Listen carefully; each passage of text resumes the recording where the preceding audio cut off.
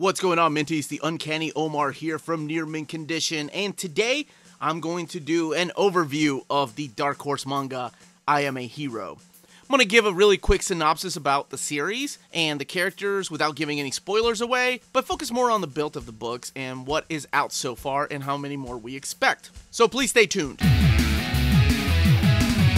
And welcome back, Minties. Now, before I get started, I want to give a quick shout out to Kate and the folks at Dark Horse for sending me some of these copies to do an overview of. Right off the bat, you can tell that the spines themselves don't have a collage of a picture, very much in the way that I was hoping like Vagabond did with their Viz Big editions. So speaking of which, I am going to talk a little bit about the book and the story and focus more on the build of the book. So these are what are called the 2-in-1 omnibuses. Originally, these were released in Japan as 23 individual manga books. So your standard size, like, for example, I'll use Gantz. These are 2-in-1s, and then Gantz is your standard size trade paperback of a manga size. Gantz is about 200 pages, whereas the first volume of I Am a Hero is 464 pages. Now, the price is a little bit more. It is $19.99. But then again, you're also paying about $12 to $15 for each of these, $12 to $14 for each of the standard ones. So this is a better deal. Now I'm going to compare it to the size of another manga by Dark Horse. This is another omnibus collection here. This is Legal Drug. And as you can tell, Legal Drug is a little bit taller. And just a tad bit longer, wider rather. You know, about the same thickness. But I'm not sure why they decided to make the I Am a Hero a little bit shorter. And also, shorter than your standard trade. Not sure why, but that's the way it looks compared to the Gantz, and that's the way it looks in between Gantz and Legal Drug. Now let's compare it to another edition of books. This is by Viz. This is the Viz Big Edition. Of course, Dragon Ball Z. They've had several. They've had what I had mentioned before, Vagabond. They've had Fushigi Yugi. What else have they had? Kenshin and Hot Gimmick, Evangelion. So, yeah, it's obviously taller. It's big. And now let's compare it to these beautiful. Of course, this is completely unfair because Berserk is $49.99. $49.99.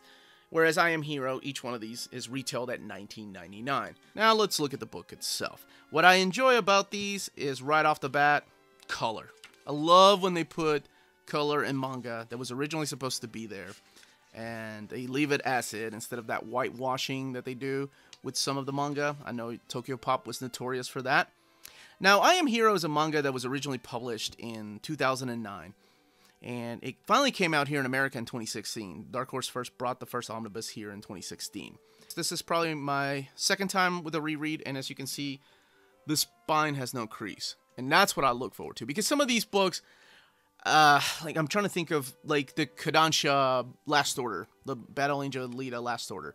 That book's, after 2 rereads, it started creasing a little bit, and I get worried about that, because when you get books this thick, paperbacks just don't cut it. But for some reason, 2-in-1s are nice. So, very, very short synopsis. The story is about this guy right here. And this guy right here, his name is Hideo Suzuki. He's a 35-year-old manga artist. You know what? He's not even a manga artist. He is a manga assistant artist whose life just seems to suck. He is working at this low-paying job. His dreams of becoming a manga artist and just blowing up are unfulfilled. And he has a relationship with a girlfriend that is still obsessed with her ex-boyfriend, or so he thinks. And he himself sees himself as a supporting character in his own story, which is kind of weird and made it difficult to read, I'm not going to lie. He's also paranoid, and this is what I'm going to talk about right here, is he's paranoid and he has visions of, I thought were ghosts or poltergeists that were haunting him, but it turns out that he's not schizophrenic, he's just paranoid. So he sees visions of people and he has conversations with them. So much so that his own coworkers are like, hey dude, can you please tone it down? You know, you're talking to yourself again and it's getting annoying. Now half the book is about focusing and setting up his life and his girlfriend's life. I'm going to showcase another book here. Try not to give any spoilers away. What I knew about the series, though, was that it was going to be kind of a post-apocalyptic zombie manga. And that's not what I got at the beginning. I got this really boring, drawn-out story about a guy that is miserable and making everyone around him feel miserable. So that's the story Hideo. Now, halfway through the book, something happens in the first book. So it would have been volume 2 in Japan, where everything changes. And even the pacing of the books, of the story changes, where it picks up the pace so much because there is a zombie apocalypse happening. And it's pretty interesting how he deals with it because he himself does not believe that it's happening because he's, like I said, paranoid and he has hallucinations and he knows that he has these things. There's no way my coworkers are becoming zombies. There's no way that this is actually happening. So you can tell a little bit from here. This is a page I wanted to showcase. There is a little bit of gutter loss, and it's not very much. For a book this thick, it's not very much. But when you have a book this thick, you're going to have a little bit of gutter loss art, and that's when you lose a little bit of the art right down there. So it only, most of the time, there's not that many splash pages in the series, but when it happens, you can tell. Now, when it comes to panels, they're fine. They're completely fine. The panels look great. But yeah, it's the story of Hideo, and along the way, he meets other characters, such as Hiromi here, which he runs into the Suicide Forest. But one of my favorite characters, or one of my favorite stories that I read so far, was, I believe, in Omnibus Volume 4, where he goes to the mall, and he meets Yabu, what is her name? Yabu Oda, who was a nurse at one time, but then in the story, like, they go to this mall, and it's ran by a bunch of young people, and it's kind of like they're taking a dictatorship over the old people. They're feeding old people very little, and she is now no longer a nurse, but she is more of a sex slave, because, like I said, these young guys just run the mall, and it's an awesome story and an awesome look at society. I thought it was phenomenal and a great way to tell it. Now, not gonna lie, the pacing of the book is still a little bit slow, and I can understand why some people just would give up on it after volume 1. But if you keep up with it, the series becomes so freaking awesome. It's a zombie series that I haven't seen done in manga. Yeah, we have stories here like Walking Dead and other stories by Rick Remender in his Crawl Space, and there've been other manga series that I've read, but they're kind of goofy and over the top, like the High School of the Dead series. It's just very cheesecakey. This is serious. This is a very serious take on the zombie apocalypse. And let me showcase in volume 1, because I don't want to spoil what happens later on. I just wanted to show you all a little bit of the art when it comes to the zombies. And it's a pretty interesting take on zombies because they can run. So very much like 28 Days Later. But what's interesting is, if you can see here, this is the manager at one of the apartment complexes, and he can talk. So they have some kind of remembrance of their past lives. And I thought that was a pretty interesting take on a zombie story. The sound effects are translated within the panel, so that's really nice. You don't have to look back in the back for translations. It can be done in one.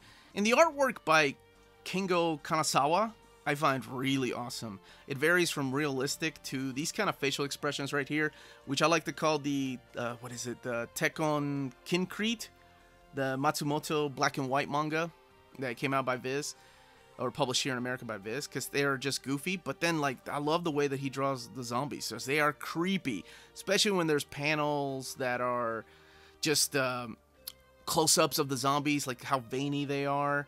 Here, let me show you when it's colored. Like this particular panel right here, you can tell the veins on the arm. I love the detail that it went into drawing the veins and just how gross it looks. Now let's talk about the paper quality. The paper isn't glossy. It is your standard type of paper that you find in manga that is $9.99.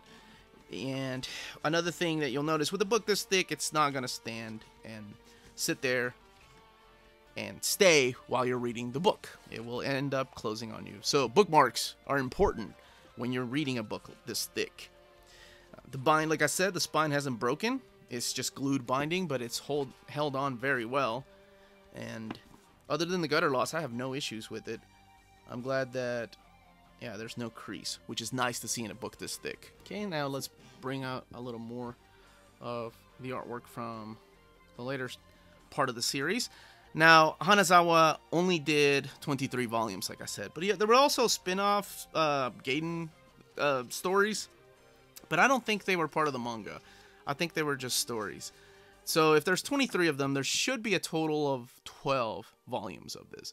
You have Omnibus 11 has been solicited for November. We don't have a volume 12 yet, but I mean, I'm sure that Dark Horse is going to publish that. They're not going to end up canceling it.